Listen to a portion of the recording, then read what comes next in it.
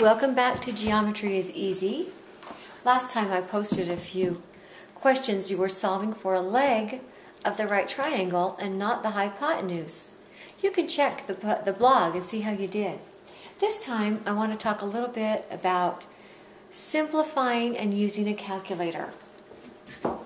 Let's say that you were given a problem like this.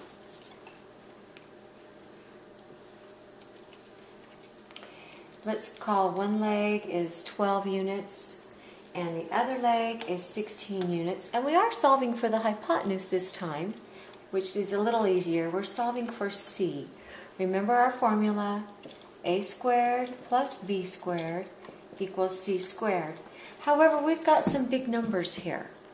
So let's try these big numbers, but let's figure out how to use our calculator. Most of us know that 12 times 12 is 144. So we know that a squared would be 144, but most of us don't memorize our 16 times tables.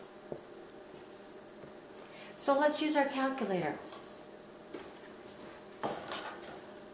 In a basic calculator, you turn on your calculator and make sure it's cleared and there's nothing in there.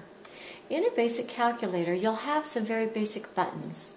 Like this x squared button, that's the square button.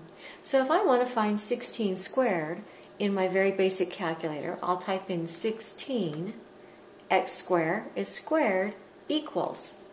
And I've got an answer, 256. The calculator did that for me.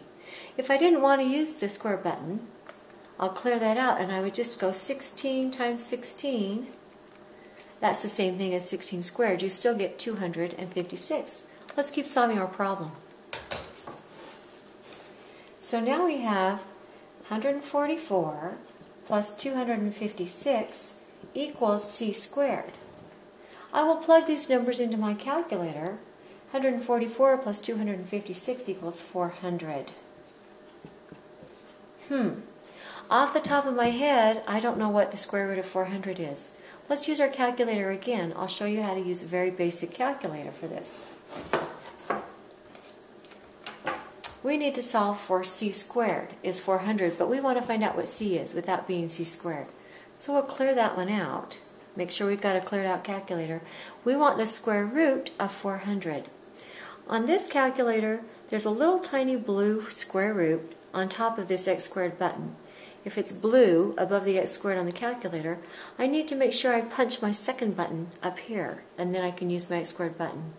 So I want the square root of 400. So I'm going to punch second x squared, because above that is square root of 400 equals, well, it says the square root of 400 is 20. Let's try that one more time. Takes a minute. Okay, I want the square root of 400.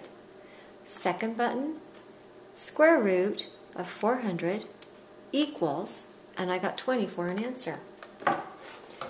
Back to my problem. Let's solve this problem. Square root of 400 is 20 equals C.